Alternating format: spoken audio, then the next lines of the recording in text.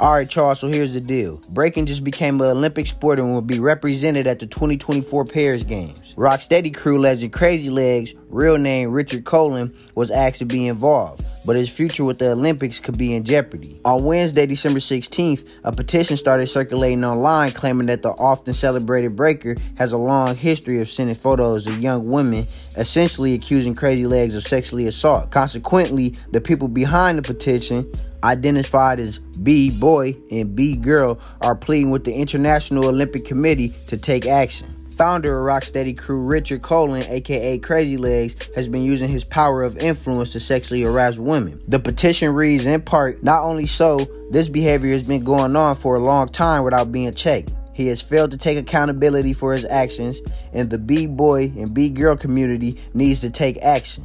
This man should not be involved with Red Bull or Olympics, as he is a proven sexual predator." Now, Crazy Legs has responded to the allegations in a lengthy Instagram post blaming depression for his alleged predator behavior. "What I'm going through is necessary and good for me," he began. "I refuse to be honest for myself for too long. I haven't admitted or discussed with the people around me the things that led me into depression. I always thought my symptoms were the problem. When it was me not wanting to admit that, I was in a deep depression and had a fear of looking weak by sharing it with others who would be supportive and helpful. These issues also led me in a direction of hurting and letting people down, and it also took me down a road of self-destruction. For many years, I barely had a good night's rest because I took my pain to bed every night. Now that I'm comforting myself, my demons, and my depression, it's amazing how telling your family and close friends these things can lift a weight off your shoulders and allow myself some clarity. Being an asshole is one thing, but not figuring out why I've become an asshole is the poison that festers within myself. I know the good that I've done,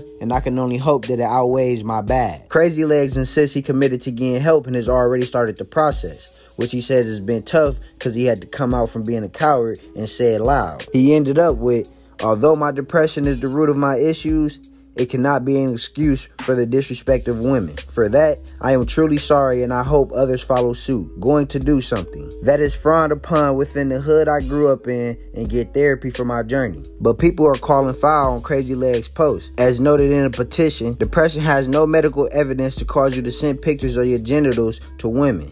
Evidence shows a lack of motivation to do things, even sexually related. Established in 1977 by Jimmy D and Jimmy Lee, the Rocksteady crew is arguably the most prominent B-Boy and B-Girl crew in the Bronx. Other notable members including Crazy Legs, DJ Cucumber Slice, DJ Cubert, the first Rocksteady DJ, Forever One, Gizmo, Mr. Wignals, and Q Unique. Jimmy D appointed Crazy Legs as president of Rocksteady for his impeccable all-city reputation, keen eye for talent, and introduction of uptown b-boy style of dance to the downtown arts and nightclub scene. Today, he's also involved in community outreach, dance instructions, and dance theater production. But what do you guys think? Should Crazy Legs be banned from ever being involved in the Olympics? Let us know your thoughts in the comment section below.